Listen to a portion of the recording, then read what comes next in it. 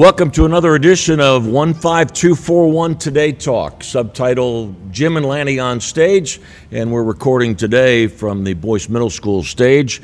Our director and producer is Glenn Ward, our coordinating producer Linda Dudzinski, and we've been fortunate, Jim and I have been fortunate, the shows that we've recorded, a lot of them have been with good friends of ours, and today D. Michael Fisher, federal judge, is with us. Dennis Michael Fisher, who was for a number of years in the State House of Representatives, State Senator, Attorney General.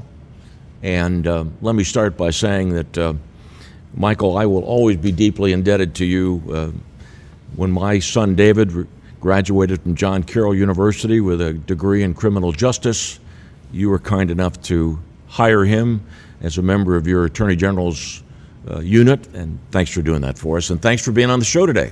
Well, first of all, great to be here with two longtime friends who I got to know from living here in Upper St. Clair. What is it about Upper St. Clair that makes this community so special? Oh, it's really a great community, diverse, great people, terrific school district, just, a community that so many good people lived in over the years, and I'm proud to say that I made it my home for almost 70 years of my life, and it's just a great community. It seems to me that a lot of famous people ended up living in Upper St. Clair. Well, they did, but maybe Upper St. Clair gave them a lot of fame. Maybe that's how they became famous. But it was a great community. It was a great place for our kids to live, first of all. The kids got a great education. They grew up with other students who were striving to be the best. They had terrific teachers, and they had good opportunities in the community as a whole. Do you remember the first time you and Jim made contact with one another? Well, it was probably on the football field. He came in. I was not a long-time resident, but a resident here, and I was I had been at that time in the State House, and a brash new coach came to Upper St. Clair High School, Jim Render. I had known his predecessors, the predecessor once before him, Joe Moore, a little bit. Joe was a gregarious guy that a lot of people would know. I got to meet Joe through. I remember through a longtime friend, Bill Chapani, was close to Joe Moore. And the Chapanis were very prominent in Upper St. Clair football days. Right. And then they brought in Jim Render, and it was, I think, through the Chapanis that I first got to meet you. I remember Joe Moore said to me one time, "You had 10 years of the Chapanis." He says, "You deserve a lot of..." He said, if you got 100 penalty flags, you deserve to win them all. Joe was a character, and so was Fuddy Chapani. Yeah, and his brother Bill, and there was an example of the uniqueness of the people that came up through this community, but great football players that both you and Coach Moore had during that era. As a public servant and campaigning, did you find yourself going to a lot of football games on Friday nights, whether it be at St. Clair or other community stops? Well, I did. I went primarily to the St. Clair games, though, and I did what I still do today, even at a grandchild's sporting event. I stand in the back. I can't sit. I stood in the back with some legendary characters, fans, and fathers of Jim's players. And it was a good way to communicate with people. And, people would come up and, what's going on? But we don't like this, we don't like that. That would divert their attention from the football game for a little bit to complain about something that was going on in state government. But occasionally I adventured to the other communities, but I was more loyal to the St. Clair games than any others. Mike, you deserve a tremendous amount of credit for the dedication you've put forth as someone that wanted to help communities and be a public servant. When was it that you decided that this was going to be your career? Well, I sort of I was just starting out. I had been an assistant DA for 5 years here in Allegheny County, And I actually got recruited by the then chairman of the Republican Committee in Upper St. Clair, Frank Bolte, a great gentleman, who recruited me to run against the then incumbent in 1974. And I sort of thought sometime I'd like to get into the legislative process. And I had just been married. I went home. I told Carol, I said, Mr. Bolte asked me if I'd run against Jay Wells for the legislature. She said, well, you know, geez, how are you going to do that? Don't you have to go to Harrisburg? And we talked about it, and Carol was very supportive, as she always was throughout my career. So I sort of got into it by being recruited to it. But once I got there, I realized that, you know, I could help the communities, I could help the state. I enjoyed what I was doing. It gave me time to continue practicing law because the job was, and essentially still is, part-time, and I think that's the way it should be. So it was a great career, and I enjoyed being with people and getting to meet people and working with people, and I represented, you know, I always represented Upper St. Clair, but there are a number of other fine communities adjacent to Upper St. Clair. That was a good place to be from.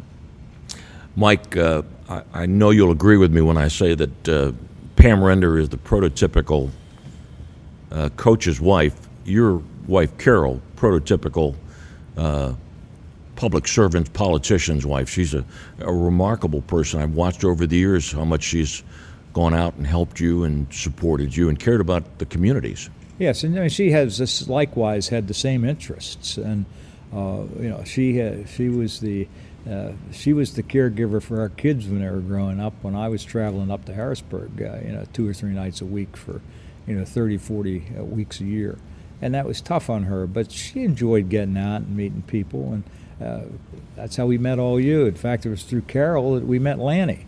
I mean, Lanny was the voice of the Pirates, but it was really through Carol that I met Lanny, and we became friends. 1989, we won the state championship, and one of the thrills of that whole process was you, as a state senator, invited that team up to Harrisburg for a little recognition.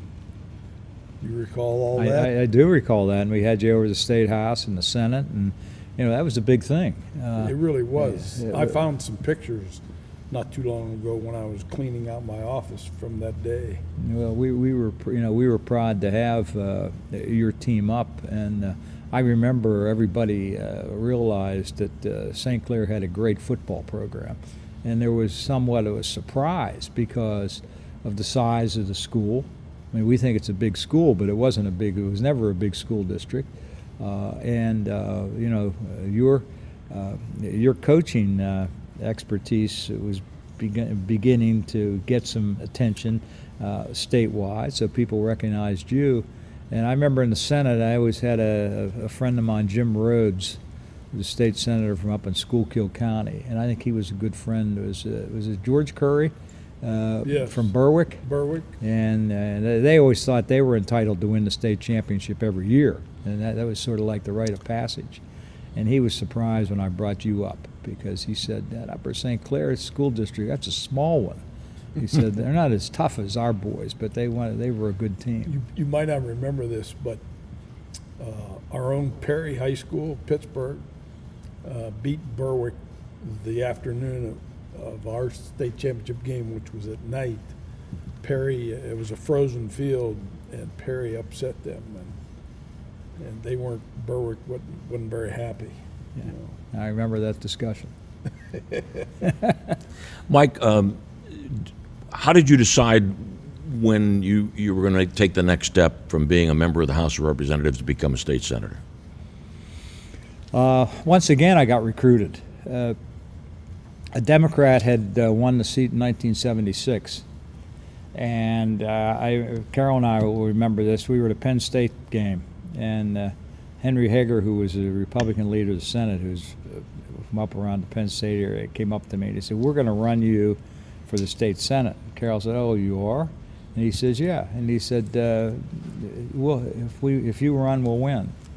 And that was how it got started. And I was, after about 6 years, I was thinking, I'm not sure how long I'm going to stay in the State House. It was a somewhat, you had 203 members. It was a big body. It took a while to get to any leadership role, and So the invitation was sort of good news to my ear. I figured, why not take a shot? I was willing to run the risk, run in a bigger district, and I was successful. As a legislature, a member of the legislature, were there a couple of things, laws that you passed that you're most proud of? Yeah, a couple, and a couple that One of the things that I did when I got to the Senate, I became a committee chairman in the Environmental Resources and Energy Committee. Immediately, it would have taken me 12, 14 years to become a chair in the House. In the Senate, I became a chair right away, and I was involved in the mid '80s in bringing recycling to Pennsylvania, and I was a sponsor of the bill. It changed a couple times coming through a committee, but we hammered out the legislation, which in essence required the people of Pennsylvania to recycle in the mid-'80s. And people would tell me that'll never happen. People would tell me on the streets, like maybe at the back of a football game, that'll never happen. People are never going to do this. I talked to my kids. I remember talking to my kids who were then in grade school. I said, what do you think about doing? Oh, that's something that people ought to be doing. They ought to be recycling, taking garbage, or taking plastic and glass and cardboard and paper out of the waste cycle. So it was the young people who really made their parents do it, but it worked. It took so much out of the normal trash. We were able to upgrade our landfills across the state, and it really made a difference. So much now that I'm sure the people who will be watching this realize there's a glut of glass. You can't recycle glass anymore because there's so much glass that's in the system, and that's a shame. Somehow, they got to they got to figure out another end use for glass to get it out of the garbage and back into the recycling. So, of all the things that maybe I did, that was something that probably had the longest and most far-reaching result legislatively. Then the decision to run for Attorney General. Yeah, that was one where I was finishing my fourth term in the Senate. I was in the middle of my fourth term, and I had been there. That would have been my 20th or 22nd year in the legislature, and I decided that I'd like to run statewide, and the Attorney General's office was a great office. It gave me an opportunity to put my legal background to work in an office that it was political because you had to get elected to it. I decided to mount a campaign in 1996, and it wasn't easy. This is a tough state to run in statewide. This is not Rhode Island, where you can get everywhere in Rhode Island in the middle, in one day. You can hit all. This is a really tough state. 67 counties, and I was able to win a tight election and get reelected in 2000, and it was a great job. It was a terrific job to be the state's AG. Did you enjoy campaigning? I enjoyed campaigning. I didn't enjoy. I'm not so sure I enjoyed getting in a car and driving 5 hours to a picnic. But that's what you had to do if it was an important enough group of people. But I enjoyed seeing the diversity of the state. I'll never forget I was up in northeastern Pennsylvania, and all of us being Pirate fans, because of course Lanny was the voice of the Pirates, and I knew in Philadelphia there were Philadelphia fans. I was up in Monroe County, which is, as people would recognize it, in the Poconos, but it's tucked up there pretty close to New York, and New York was growing. I couldn't believe it. One day I was out campaigning, all these people were in New York Yankee hats. What's this? And what I found out were a lot of people who were New Yorkers had moved into Stroudsburg and Pocono Manor and all those areas, but they kept their allegiance to the Yankees, and that really taught you how big this state was. Yeah. How about telling the story of our baseball? You brought up baseball. Of our baseball coaching career. You guys coach together? Yeah. Well, let Mike tell it. Well, our kids, Jim's son Eric, and my son Brett, same age, playing travel baseball. They were probably about maybe 12 years old, and they were a pretty good team of young baseball players. They're about 12 years old. And we usually played Mount Lebanon, Bethel, teams in this area, Peters. So Bill McGardle was the coach, and Bill was a well-known FBI agent from Pittsburgh, and his son Mac went on to become maybe the only 4-year starting quarterback on Jim's teams. Exactly.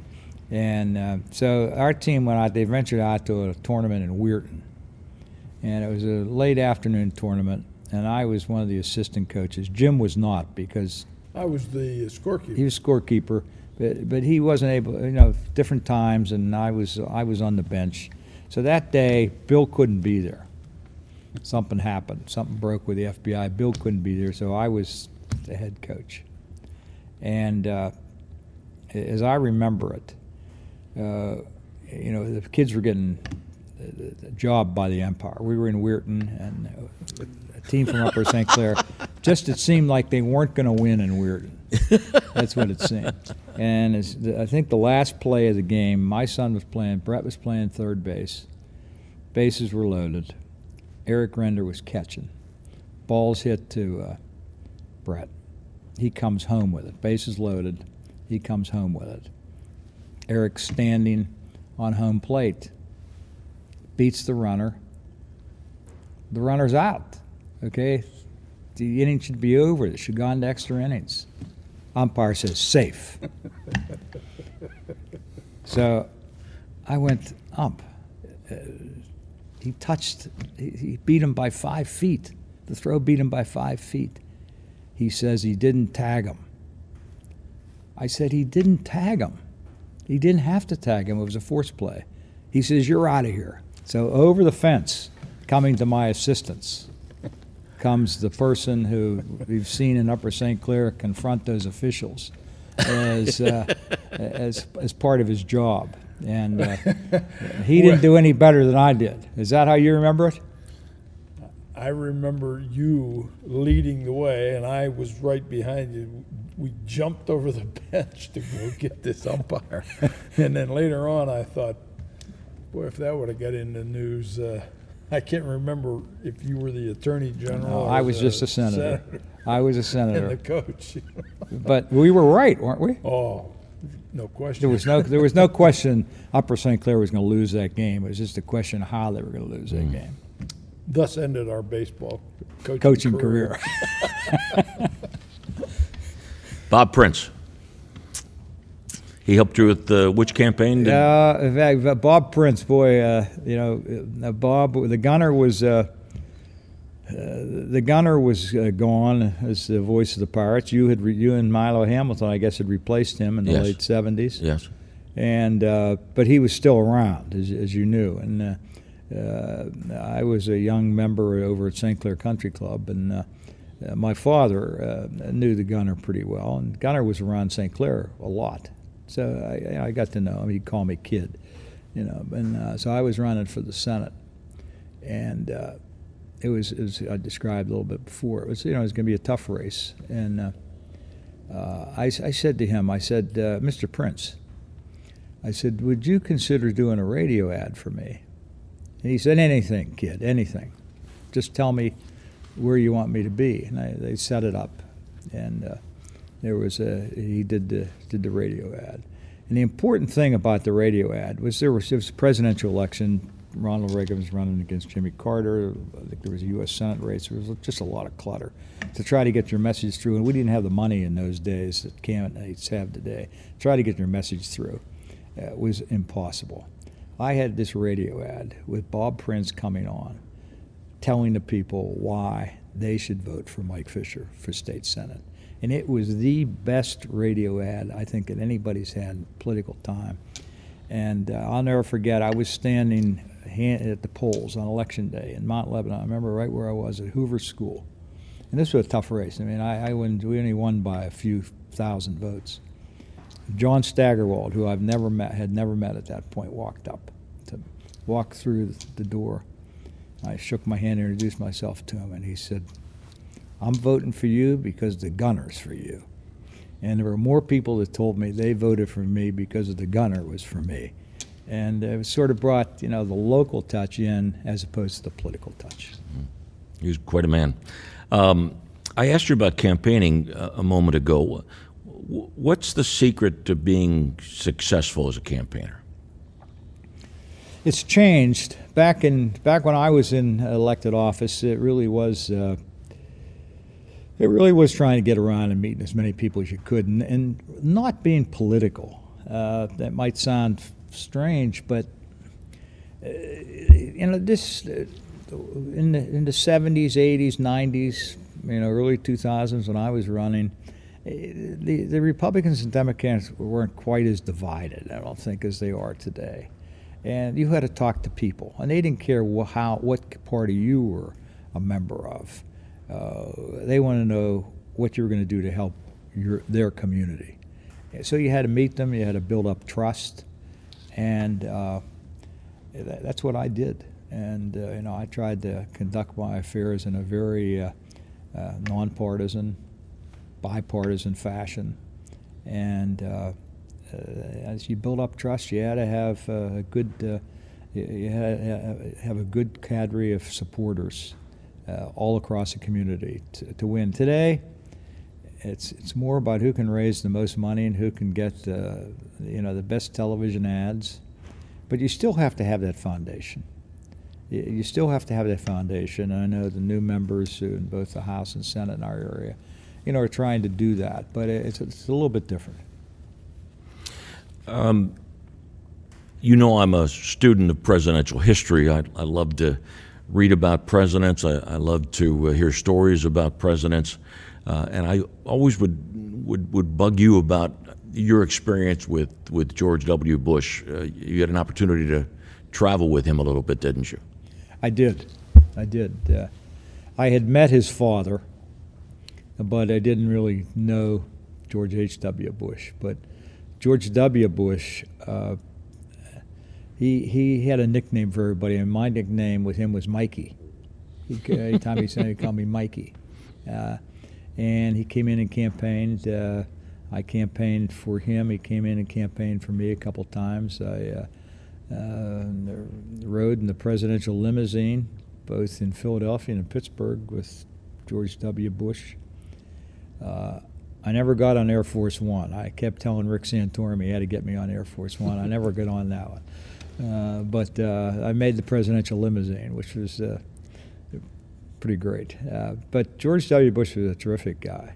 He really was. And, at the time, during his presidency, he was there less than a year into his presidency came 9/11. And that really changed the man. Would have changed anybody. But, he was ridiculed at times. A lot of people made fun of him. But I think today he's a lot more revered than he was at the time, and I think he'll go down as one of America's great presidents. His history will tell it. When you were riding in the presidential limousine, were the conversations between you and President Bush about the campaign, or yes, or about the campaign? He'd ask you about Pittsburgh, I remember the one time we were talking. We were riding from the airport to an event that he was going to do in Greentree before we went to a fundraiser in Pittsburgh. He came in for me, and they were going to honor the miners from the Creek mine disaster that occurred in 2002. So he was asking me for background on that. I mean, he was well on top of it, but he would ask for background. And I'll never forget one little tidbit. We were riding, and he pulled out his cell phone, got on, he called somebody in his office. He said, "Can you put Condi on the phone for me?" I thought, that's pretty cool. He just called for Condoleezza Rice, and I'm sitting here next to him. And he said, yeah, she wasn't there. He said, well, have her call me back. Just very casual, just matter-of-factly, just a very down-to-earth person. And we were very fortunate to have him as our president. Mike, tell us about the family. What are Brett and Michelle doing now, and about how many grandchildren do you have? We have 4. Each has 2, and they're doing great. and we're very fortunate. Carol and I are very fortunate. Both of our children live within 10 minutes of us, and I know the two of you have grandchildren and children who are spread further apart across the country, but we're very fortunate to have our children and grandchildren right here. What's Brett doing? Brett's in the payment processing business with Pineapple Payments here in Pittsburgh, and Michelle is a state government. The apple doesn't fall too far from the tree. She's a state government lobbyist for UPMC, a little company that some people have heard of. Yeah. Did you expect either of your children might go into politics? I never pushed them that way, but it's no surprise, and Michelle's always been interested in it. And Brett too, but he's out trying to make some money to support the family. And your grandson recently got a hole-in-one. He did. Cam Reyes, Michelle's son at age 10 at Chartiers, knocked one in a hole, 160 yards. It was unbelievable. It was on tape because his dad, Alex, was they were playing in a father and son event, and Alex decided to tape his swing, and lo and behold, the ball went right in the hole. And I told him the next day, I said, Cam, I've had 2 hole-in-ones, but they've been 35 years apart, so don't think you're going to get one every year. You'll probably make me wrong and get one next year. Well, Mike, congratulations. You're a federal judge, which that in itself is a monumentous achievement. And on a personal note, there's been several banquets where I've been honored, I guess, and you have always been there and said some very, very nice complimentary things. And so I appreciate your career and I appreciate your friendship. Well, thanks, Jim. And as I said it the last time, I said Jim Render really helped to put Upper St. Clair on the map. And he really did with his success with that high school football program and all you did for those young men who came through that program. Thank you. You've helped put the place on the map too, I would say, when you. I would agree with that. Yes, indeed. And in addition to being a federal judge, you're also doing some teaching at Pitt. I do teach at Pitt Law, and I enjoy that. Keeps me on my toes to see those young law students coming through, and so I'm staying active. I'm not retiring. I stay active and try to. It's a great opportunity. It's great to be a member of the U.S. Court of Appeals, and I enjoy what I'm doing. And that means, too, you can't campaign anymore, right? Out of politics. Out of politics. Out of politics. Out of politics is nothing Republican or Democrat anymore. It's just you apply the law to the facts.